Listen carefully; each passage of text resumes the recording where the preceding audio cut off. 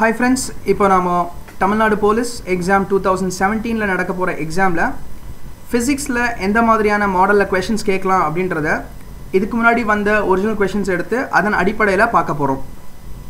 அதாவது இது last minute preparation டிப்ஸ்ல part 2 சரிங்களா? டோட்டல் வீடியோஸ்ல இது பார்ட் 10. மொத்தமா இந்த தமிழ்நாடு போலீஸ் எக்ஸாம் 2017 காக நான் வெளியிடுற எக்ஸாம் வீடியோல இது 10வது பார்ட். அதே சமயம் லாஸ்ட் மினிட் பிரிபரேஷன் டிப்ஸ்ல இது ரெண்டாவது பார்ட். பிசிக்ஸ்ன்ற சப்ஜெக்ட்டை இப்போ நாம பார்க்க போறோம். இந்த பிசிக்ஸ் அப்படினு வரும்போது பாத்தீங்கன்னா அதாவது தமிழ்ல இயற்பியல்னு சொல்றோம். சோ இந்த சப்ஜெக்ட்ல பாத்தீங்கன்னா லாஸ்ட் இயர் 2000 அதாவது இதுக்கு முன்னாடி நடந்த தேர்வுகள் 2008, 9, 10 and 12 இந்த நான்கு எக்ஸாம்லயும் பாத்தீங்கன்னா क्वेश्चंस வந்து பிசிக்ஸ் வந்து 6, 7 and 5 क्वेश्चंस கேட்டிருக்காங்க.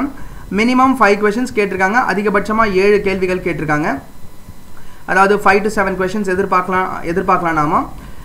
சரி இப்போ நாம இந்த நோட்டிஃபிகேஷன்ல எக்ஸாம் நோட்டிஃபிகேஷன்லயே பாத்தீங்கன்னா அவங்க அறிவியலுக்கு வந்து எப்படி ப்ரிப்பேர் பண்ணனும் எங்க இருந்து கேள்விகள் கேட்போம் அப்படின்றத ரொம்ப தெளிவா கொடுத்திருக்காங்க. சோ அங்க கொடுத்திருக்க அந்த அறிவியலுக்கு அவங்க கொடுத்திருக்க அந்த நோட்டிஃபிகேஷன்லயே கொடுத்திருக்க டீடைல்ஸ் தான் இங்க இருக்கு. நீங்க பொறுமையா படிச்சு பாத்துக்கங்க. இந்த வீடியோவை பாஸ் பண்ணி படிச்சு பாத்துங்க. அடுத்ததா பாத்தீங்கன்னா இதுலயே நான் பிசிக்ஸ்ன்ற சப்ஜெக்ட்டுக்கு மட்டும் உங்களுக்கு புரியறதுக்காக அண்டர்லைன் பண்ணிருக்கேன். பாருங்க இதுல என்னன்னா நம் அன்றாட வாழ்வில் நடைபெறும் நிகழ்வுகளில் அறிவியல் ரீதியாக புரிந்து கொள்ளும் திறன் நமக்கு இருக்குதான்றதை செக் பண்ற மாதிரியான क्वेश्चंस கேட்பாங்க. அதுக்கு அப்புறம் அறிவியல் விதிகள், அப்புறம் அறிவியல் உபகரணங்கள், கண்டுபிடிப்புகள், அறிவியல் விஞ்ஞானிகள் மற்றும் அவர்களது பங்கெடுப்புகள், அப்புறம் இயக்கம், நியூட்டனின் இயக்க விதிகள், பொருட்களின் பண்புகள், மின்சாரம், அப்புறம் தேசிய அளவிலான ஆய்வுக்கூடங்கள், அப்புறம் இயற்கை பண்புகள். இத பேஸ் பண்ணி தான் நமக்கு பிசிக்ஸ்ன்ற டாபிக்ல கேள்விகள் கேட்க போறாங்க. இதுல பேசிக்கலி பாத்தீங்கன்னா இத நான் இன்னும் உங்களுக்கு புரியறதுக்காக நான் அடுத்த லெவல்ல லிஸ்ட் பண்ணிருக்கேன். அதாவது வரப்போற எக்ஸாம்ல உங்களுக்கு கேள்விகள் எதுல இருந்து இருக்கும் அப்படினு பாத்தீங்கன்னா கண்டிப்பா அவங்க சொல்லிருக்கிறது 10ஆம் வகுப்பு லெவல்ல தான் இந்த எக்ஸாம் இருக்கும்னு சொல்லிருக்காங்க. சோ 10ஆம் வகுப்பு லெவல்ல இருக்க புக்ஸ்ல பாத்தீங்கன்னா பிசிக்ஸ் புக்ஸ் மட்டும் நீங்க எடுத்துக்கிட்டீங்க அப்படினா அதுல பேசிக்கலி பாத்தீங்கன்னா அப் டு 10th ஸ்டாண்டர்ட் தான் அவங்க சொல்லிருக்காங்க. சோ அதுல லாஸ் என்னென்ன லாஸ் வந்து பிசிக்ஸ்ன்ற சப்ஜெக்ட்ல இருக்கோ அதெல்லாம் பேஸ் பண்ணி கேள்விகள் கேட்க போறாங்க. அதே மாதிரி பாத்தீங்கன்னா எக்ஸாம்பிளுக்கு இங்க நியூட்டன்ஸ் லா ஆஃப் மோஷன் கொடுத்திருக்கேன் சரிங்களா? சோ அந்த மாதிரி என்னென்ன லாஸ் இருக்கோ பிசிக்ஸ் சப்ஜெக்ட்ல அப் டு 10th ஸ்டாண்டர்ட்ல அதுல இருந்து தான் கேள்விகள் கேட்க போறதா சொல்லிருக்காங்க. அதே மாதிரி பாத்தீங்கன்னா சயின்டிஃபிக் இன்ஸ்ட்ருமெண்ட்ஸ், அந்த இன்ஸ்ட்ருமெண்ட்ஸ் எதுக்கு யூஸ் ஆகுது, அப்புறம் மெஷர்மெண்ட்ஸ் அதை யூஸ் பண்ணி என்ன மெஷர் பண்ண முடியுது, அப்புறம் அதோட யூனிட்ஸ், இதெல்லாம் வந்து இந்த தேர்வுகள்ல கேள்விகளா கேக்குறாங்க. அதே மாதிரி இன்வென்ஷன்ஸ் அதாவது கண்டுபிடிப்புகளை கேள்விகளா கேக்குறாங்க. யார் இதை கண்டுபிடிச்சா அப்படின்ற கேள்விகள். அப்புறம் சயின்டிஸ்டும் அவங்களோட ரோல், அவங்க ஒரு விஞ்ஞானி வந்து அவர் என்ன கண்டுபிடிச்சாரு, அது எந்த இடத்துல யூஸ் ஆகுது, எங்க மக்களுக்கு உபயோகமாகுது, அந்த மாதிரியான பேஸ் பண்ணி கேள்விகள் கேட்குறாங்க. அதான் சயின்டிஸ்ட் அண்ட் தேர் பார்ட்டிசிபேஷன்ஸ் சரிங்களா? அதுக்கு அடுத்தது ப்ராப்பர்ட்டிஸ் ஆஃப் மெட்டீரியல்ஸ், ஒரு குறிப்பிட்ட பொருள் கொடுத்துட்டு அதோட தன்மைகளை கேட்கறது. அப்புறம் எலக்ட்ரிக் கரண்ட்டை பேஸ் பண்ணி क्वेश्चंस கேட்கறது. அதே மாதிரி நேஷனல் லேபரட்டரிஸ் வந்து எந்த இடங்கள்ல இருக்கு, அது என்ன வேலைகள் பார்க்குறாங்க அந்த நேஷனல் லேபரட்டரிஸ் அப்படின்ற அதை பேஸ் பண்ணியே கேள்விகள் கேட்க போறாங்க. ஸோ மொத்தத்தில் ரொம்ப சிம்பிளாக சொல்கிறதா தான் இங்கே லிஸ்ட் பண்ணியிருக்கேன் உங்களோட கன்வீனியன்ஸ்க்காக. பேசிக்காக இதன் அடிப்படையில் இந்த 7 லிஸ்ட் இருக்குது பார்த்தீங்களா, இதன் அடிப்படையில் தான் கேள்விகள் கேட்க போகிறாங்க. அது கூட பார்த்தீங்கன்னா 10th ஸ்டாண்டர்ட் லெவலில் அப்படின்றது ரொம்ப தெளிவாக சொல்லியிருக்காங்க. அதனால் நீங்கள் என்ன பண்ணலாம்னா நம்மளோட சமச்சீர் கல்வி புக்ஸில் இருக்க ஃபிசிக்ஸு என்ற இந்த சப்ஜெக்டில் இந்த டாபிக்ஸில் வரக்கூடிய கேள்விகள் எல்லாம் கலெக்ட் பண்ணிங்க அப்படின்னா அதை மட்டும் நீங்கள் படிச்சிங்க அப்படின்னா கண்டிப்பாக உங்களால் ஈஸியாக எக்ஸாம் அப்பியர் ஆக முடியும். அதே மாதிரி இந்த நேஷனல் லேபரட்டரிஸ்ன்றது புக்கில் கொடுத்துருக்காங்களான்றது எனக்கு அந்த அளவுக்கு ஷுவராக தெரியல. ஸோ அதனால் நீங்கள் என்ன பண்ணுங்கள், இதை மட்டும் வெப்சைட்டில் வந்து அதாவது கூகுளில் சர்ச் பண்ணி என்னென்ன நேஷனல் லேபரட்டரிஸ் இருக்குது பிசிக்ஸ் சம்பந்தமா, அந்த லேபரட்டரிஸ் வரும், அந்த பிளேசஸ் எங்கெங்க இருக்கு, அது என்னென்ன ஃபங்க்ஷன் பண்ணுது அப்படின்றத கொஞ்சம் பார்த்துக்குங்க சரிங்களா? சரி இப்போ நான் என்ன பண்ண போறேன்னா அடுத்ததான் உங்களுக்கு ஒரிஜினல் எக்ஸாம்ல கேட்கப்பட்ட கேள்விகளை அப்படியே எடுத்துக்கிறேன். இதுல இங்க என்னன்னா இந்த கேள்விகள் எல்லாமே பார்த்தீங்கன்னா ஒரிஜினலாக நமக்கு 4 இதுக்கு முன்னாடி நடந்த 4 தேர்வுகளோட கொஸ்டின் பேப்பர் என்கிட்ட இருக்கு. அந்த கேள்விகள் அந்த கொஸ்டின் பேப்பர்ல இருந்த அந்த இயற்பியல் கேள்விகளை அப்படியே எடுத்திருக்கேன். அதாவது பிசிக்ஸ் கொஸ்டின்ஸை எடுத்திருக்கேன். உங்களோட கன்வீனியன்ஸ்க்காக கேள்வியும் அதோட விடையும் கொடுத்துருக்கேன். பாருங்க ஃபர்ஸ்ட் கேள்வி வந்து இது இங்கே கொடுத்துருக்கிறது எல்லாமே பார்த்தீங்கன்னா முதல்ல வர கேள்விகள் எல்லாமே வந்து 2012ல் நடந்தது. அதுக்கப்புறம் 2010, அப்புறம் 2009, அப்புறம் 2008 சரிங்களா? ஸோ இதன் அடிப்படையில் என்னென்ன வருஷங்களில் இந்த தேர்வுகள் நடந்திருக்கோ அதன் அடிப்படையில் ரிவர்ஸில் நான் கொடுத்துருக்கேன். சரிங்க பாருங்க, மின்திறனின் அலகு என்ன, இதுதான் ஃபர்ஸ்ட் கேள்வி 2012 எக்ஸாமில். ஸோ பார்த்தீங்கன்னா அதோட விடை வந்து வாட்.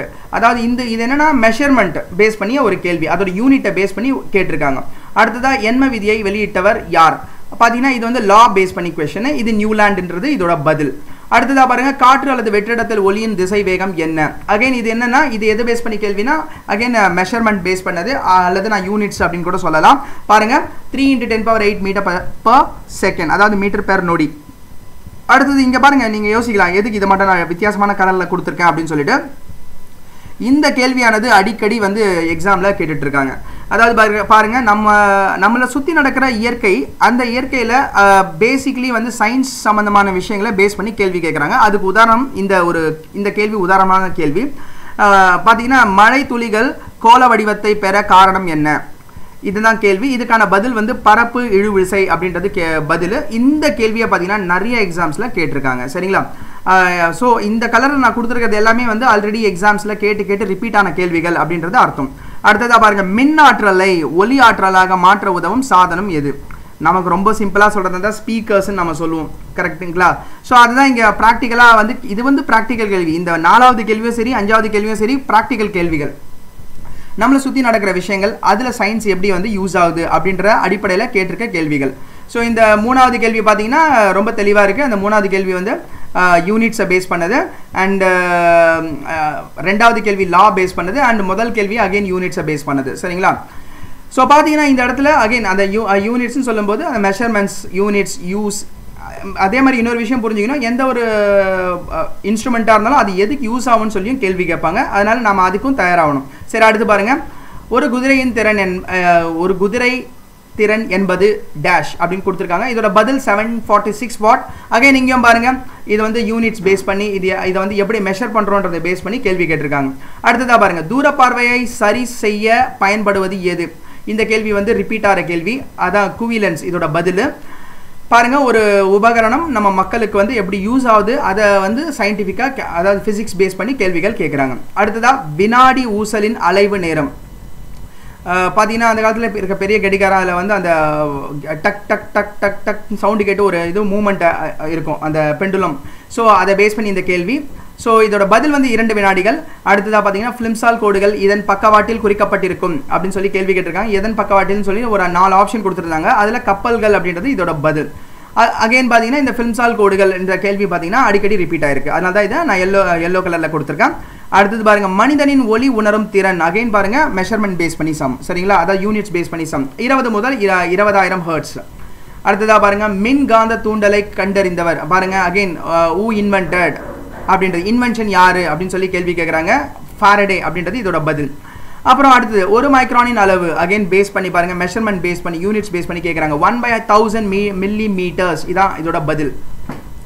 அடுத்ததாக பாருங்க, நேர் மின்வாய் கதிர்களை கண்டுபிடித்தவர் யார்? அகைன் ஊ இன்வென்டட். அகைன் கோல்ட்ஸ்டீன் தான் இதோட பதில். அடுத்தது பாருங்க, இந்த ஃபிலிம்சால் கோடுகள் இதன் பக்கவாட்டில் குறிக்கப்பட்டிருக்கும்.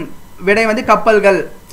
ஆக்சுவலாக பார்த்தீங்கன்னா இதுக்கு முன்னாடி நடந்த 4 ஆண்டுகள் தேர்வு தாள்களில் பார்த்தீங்கன்னா இருந்த எல்லா கேள்விகளையும் நான் ரிவர்ஸ் ஆர்டரில் டைப் பண்ணி அப்படியே இங்கே உங்களுக்கு டிஸ்பிளே பண்ணியிருக்கேன்.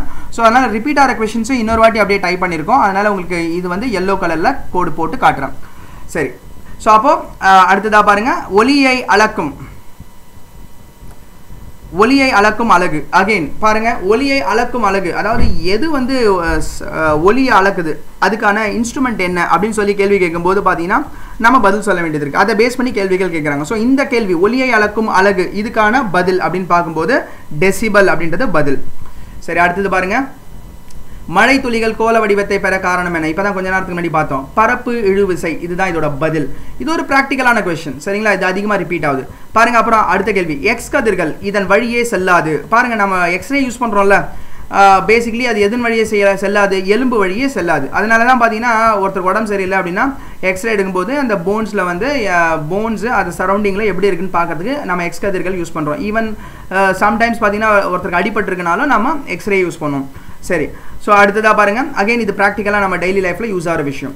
சரி, அடுத்தது தூரப்பார்வையை சரி செய்ய பயன்படுவது எது? பாருங்கள், தூரப்பார்வையை சரி செய்ய பயன்படுவது குவிலன்ஸ். இது அகைன் பார்த்தீங்கன்னா ரிப்பீட் ஆகிற கொஷின்ஸ் இது. ஸோ இப்போ இங்கே தூர பார்வைன்னு சொல்கிறதுனால கிட்ட பார்வையை பேஸ் பண்ணி எக்ஸாமில் கேள்வி கேட்கலாம். அதனால் கிட்ட பார்வைக்கு என்ன ஆன்சர் வரும்ன்றதை பார்த்துக்குங்க. அடுத்தது பாருங்கள், ஒளி ஆண்டு என்பது எதன் அளவு? ஒளி ஆண்டு என்பது எதன் அளவு? ஒளியாண்டுனா அது ஒரு யூனிட்னு சொல்லலாம். பட் ஆனால் அது வந்து எதை பேஸ் பண்ணது, எதை அளக்குது அப்படின்னு கேள்வி கேட்கும்போது அது எதை அளக்குது, தூரத்தை அளக்குது, அவ்வளோதான், வேற ஒன்றுமே இல்லை. அடுத்ததாக பாருங்க, வறண்ட காற்றில் ஒளியின் வேகம் ஒரு மணித்துளிக்கு சுமார் எவ்வளவு இருக்கும் அப்படின்றத கேள்வி கேட்குறாங்க. இதோட பதில் வந்து 350 மீட்டர். அகைன் பாருங்க, it's also kind of measurement unit value. சரிங்களா? அடுத்ததாக பாருங்க, வானவெல்லில் உள்ள 7 வண்ணங்களின் நடுவில் உள்ள வண்ணம். இது வந்து விப்ஜிஆர்னு சொல்லுவோம், VIBGYORன்னு சொல்லுவோம். அதில் நடுவில் வர எழுத்து வந்து ஜினா கிரீன்னு அர்த்தம். சரிங்களா? ஸோ அதுதான் விப்ஜிஆர், சிம்பிளாக சொல்கிறோம். இந்த ஆர்டரில் தான் எப்பவுமே இருக்கும், விப்ஜிஆர் என்ற ஆர்டரில் தான் இருக்கும், VIBGYOR. சரிங்களா? சரி, அதில் நடுவில் வர வண்ணம் வந்து பச்சை. ரொம்ப சிம்பிள். ஸோ அகைன் இது ஒரு ப்ராக்டிக்கலான கொஷின், நம்ம சுற்றி நடக்கிற ஒரு ப்ராக்டிக்கலான கொஷின் தான் இங்கே கேள்வியாக கேட்டிருக்காங்க. அடுத்தது பாருங்கள், பெர்னௌலி தத்துவத்தில் இயங்குவது. அகைன் பாருங்க, இந்த பெர்னௌலி தத்துவத்தில் இயங்குவது என்ன இன்ஸ்ட்ருமெண்ட்னு சொல்லி கேள்வி கேட்குறாங்க. எண்ணெய் தூவி அப்படின்றது இதோட பதில். சரிங்களா? இதோட பதில் வந்து எண்ணெய் தூவி. சரி, அடுத்ததாக பாருங்க, மழை துளிகள் கோல வடிவத்தை பெற காரணம் என்ன? அகைன் பாருங்க, இந்த கேள்வி வந்து 3வது வட்டியாக ரிப்பீட் ஆகுது. நான் இங்கே நான் எடுத்திருக்கிறது 4 question papers, original question papers.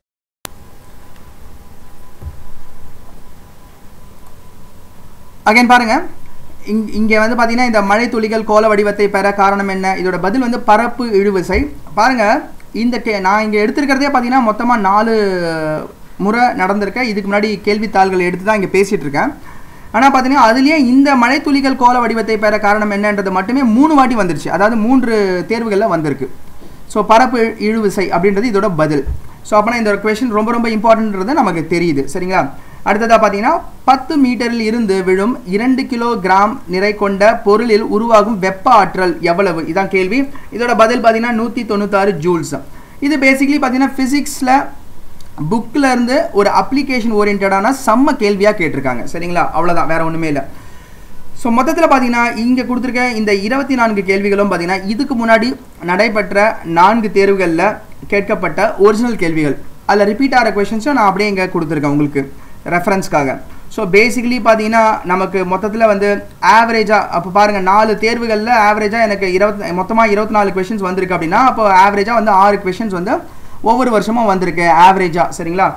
Minimum நம்ம பார்த்தீங்கன்னா கண்டிப்பாக வந்து 5 to 7 கொஷின்ஸ் எதிர்பார்க்கலாம் அப்படின்றத இந்த டேபிளை வச்சு நம்மளால் சொல்ல முடியும். பாருங்கள், இந்த டேபிளில் தானே காட்டுது 5 to 7 கொஷின்ஸ் எதிர்பார்க்கலாம். அதே மாதிரி பாருங்கள், உங்களுக்கு நான் தெளிவாக சொல்லிட்டேன், கண்டிப்பாக லாஸ் இன் ஃபிசிக்ஸு, அப்புறம் சயின்டிஃபிக் இன்ஸ்ட்ருமெண்ட்ஸ், அதோட யூஸ், அதோட மெஷர், அது எதுக்கு யூஸ் ஆகுது மெஷர் பண்ணுறதுக்கு, அப்புறம் அதோட யூனிட்ஸ் என்ன, அப்புறம் என்ன கண்டுபிடிப்புகள் இருக்குது, அப்புறம் சயின்டிஸ்ட்டுங்க அவங்களோட பார்ட்டிசிபேஷன்ஸ், அப்புறம் properties of material, electric current and national laboratories, places and functions. So இதில் தான் கேள்விகள் கேட்க போகிறாங்கன்றத ரொம்ப தெளிவாக நமக்கு நோட்டிஃபிகேஷனில் கொடுத்துருக்காங்க. ஸோ இதன் அடிப்படையில் ப்ரிப்பேர் பண்ணுங்கள். ரொம்ப இந்த ஃபிசிக்ஸ்ன்ற டாப்பிக்கில் உங்களுக்கு வரக்கூடிய எந்த கேள்விகளையும் உங்களால் ரொம்ப ஈஸியாக பதிலளிக்க முடியுன்றதுல ஒரு துளியும் சந்தேகம் இல்லை. ஸோ உங்களுக்கு பார்த்தீங்கன்னா அகெயின் அடுத்தடுத்த ஒவ்வொரு டாப்பிக்கும் இந்த எக்ஸாமில் வரக்கூடிய இந்த போலீஸ் தேர்வு 2017 வரக்கூடிய இந்த தேர்வில் வரக்கூடிய எல்லா தேர்வோட, அதாவது எல்லா சப்ஜெக்ட்ஸோட டிப்ஸும் உங்களுக்கு கொடுக்க போகிறேன். ஸோ இந்த டிப்ஸை ஃபாலோ பண்ணும்போது உங்களுக்கு ஃபோக்கஸ் பண்ண வேண்டிய ஏரியா வந்து ரொம்ப கம்மியாயிடும்.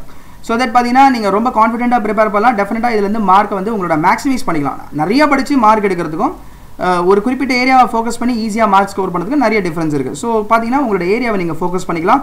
ஆல்ரெடி நோட்டிஃபிகேஷன்லேயே தெளிவாக இதை தான் கொடுத்துருக்காங்க. சரிங்களா? அதை தான் நானும் உங்களுக்கு சொல்கிறேன். அவ்வளோதான், ரொம்ப சிம்பிள். ஸோ உங்களை நான் அடுத்த ஒரு வீடியோவில் அகைன் அடுத்த டிப்ஸோடு உங்களை மீட் பண்ணுறேன், அடுத்த சப்ஜெக்டான டிப்ஸோட மீட் பண்ணுறேன். டில் then it's bye from Balaji. கண்டிப்பாக இந்த சேனல் நீங்கள் கண்டிப்பாக சப்ஸ்கிரைப் பண்ணுங்கள், உங்கள் ஃப்ரெண்ட்ஸ் எல்லாருக்கும் ரெஃபர் பண்ணுங்கள், அண்ட் தென் கண்டிப்பாக உங்களோட வேல்யூபிள் கமெண்ட்ஸ் கொடுங்க, அண்ட் லைக்ஸ் கொடுங்க, ஷேர்ஸ் கொடுங்க. சரிங்களா? சரி, உங்களை நான் அடுத்த வீடியோவில் மீட் பண்ணேன். டில் then it's bye from Balaji. Take care of your preparation. All the best.